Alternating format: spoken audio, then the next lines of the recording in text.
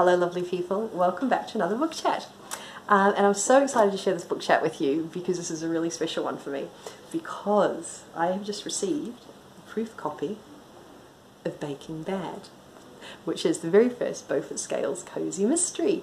And if you have been hanging around the website, or if you signed up for the newsletter or anything like that, you'll probably already be familiar with Beaufort Scales, who is the High Lord of the Cloverleigh Dragons, which is a small in stature as well as in number clan of dragons which lives in the Yorkshire Dales, very near to Tootansel. And Beaufort Scales, although a very old dragon, is also a very interested dragon, and he's quite enjoying the modern world and learning about it, much to the despair of Mortimer, who is a much younger dragon and who tends to spend an awful lot of his time trying to make sure that Beaufort doesn't end up on the front pages of a newspaper somewhere. And so, in Baking Bad, the very first of the mysteries, the vicar is murdered, and it was a poisoned cupcake, and the ladies of the Tootansel Women's Institute are the most immediate suspects. Now, Beaufort has a very good relationship with the ladies of the Tootansel Women's Institute, and he's not having any of it. Not only that, Alice Martin, chair of the Tootansel Women's Institute, also RAF Wing Commander, retired, is absolutely not having anyone poking into the Women's Institute business and finding out about dragons or about her own possibly slightly dodgy past. So they intend to find the murderer before the detective inspector does. And this is Baking Bad, and I'm going to read you a little bit of it, which is when Detective Inspector Adams first comes in. Detective Inspector Adams, whose mother called her Jeanette, although very few other people did, was not happy. There were several reasons for her not being happy, including but not limited to the fact that although she'd moved to Leeds from London, her mother was still trying to set her up with a nice young-ish man who lived just down the street from her childhood home, and the fact that it was uncomfortably hot in the kitchen of the village hall, but she was still wearing a suit jacket that she didn't want to take off because that seemed terribly casual. And this particular crime scene was already far too casual, which was the main reason she was not happy at this very moment. "James," she said sharply to the tall detective constable who had driven up from Leeds with her, "who are all these people? Why do they keep coming in?" He shrugged, shuffling his feet without looking at her. He had taken his jacket off and looked considerably cooler than she felt. "I'm not sure. They seem to be local." "It's a crime scene." "Well, not technically. I mean, the actual crime scene is at the vicarage." He trailed off as she glared at him, palming a thin sheen of sweat off her forehead. "Why is there food?" "It's traditional," a new voice said, and D.I. Adams turned to find herself face to face with a slim older woman bearing a large plate of mini quiches, garnished with cherry tomatoes and sprigs of thyme. "I guess it's really to feed the family in their time of grief, but in this case, well, it's just what we do." "And it's quite lovely of you," the dean said, accepting the quiches eagerly. As the person responsible for overseeing the various parishes in the rural deanery, he had arrived not long after the detective inspector, and other than making tea for everyone, had done nothing but get in the way as far as she was concerned. The local police must have called him at the same time they'd asked Leeds for reinforcements, which had been mid-morning of the day after the murder, so God alone knew what evidence had gone missing already. The Skipton lead DI was on holiday in Cyprus, which apparently meant that there was no one in the area who had the experience to carry out a murder investigation. "Spring's a quiet time up here," the local sergeant had told D.I. Adams when she arrived. "Too much work for most folks to do much murder or the like." D.I. Adams had volunteered immediately when the detective chief inspector in Leeds had announced the case, eager to get to grips with her first murder as the lead investigator.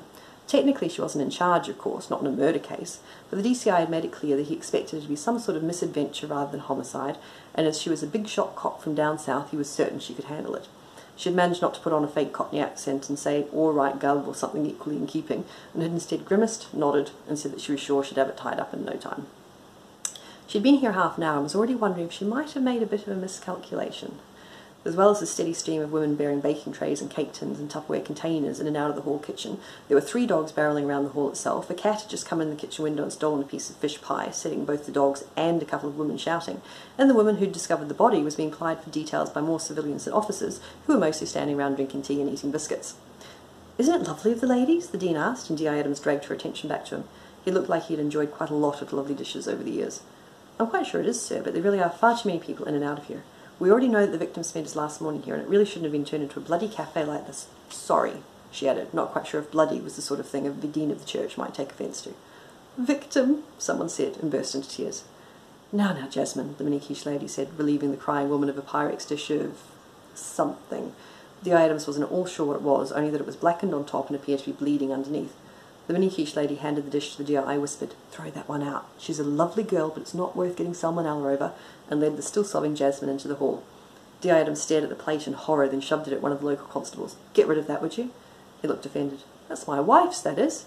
Jesus Christ, sorry Dean, look, just put the bloody dish in the fridge or something out of the way and clear this room, would you? I want everyone out of here, now. And that is how Detective Inspector Adams ends up in Toot Hansel. And she was meant to be just quite a small side character, and she ended up taking over and is also very much part of book 2, which will be coming out at the beginning of December.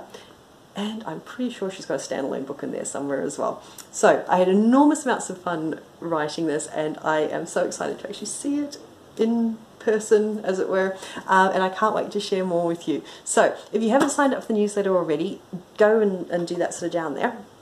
If you're reading this on the blog, if you're if you're on Facebook, then I'll put a link in the description up there. Because as well as the 5 short stories which introduce both scales, I'm also going to be giving away ebook copies. So they'll be available to anyone who's subscribed to the newsletter, and I will also be doing a few giveaways of paperback copies as well, and probably also some of the Beaufort Scales mugs that I've been showing off. And so yeah, thanks so much for watching, and let me know your thoughts. Tell me if you'd like me to do a few more little excerpts. I know I'm not the best reader louder, I can't do voices and things, but if you'd like me to read a few other little bits out of here, then let me know. Otherwise, tell me what your favourite sort of mystery series are, if you read mystery series, or tell me about your favourite dragons, and most of all, tell me what is the next release that you're really, really looking forward to, so I can add things to my, painfully overloaded TBR. Alright, thanks so much for watching. Speak to you soon. Bye.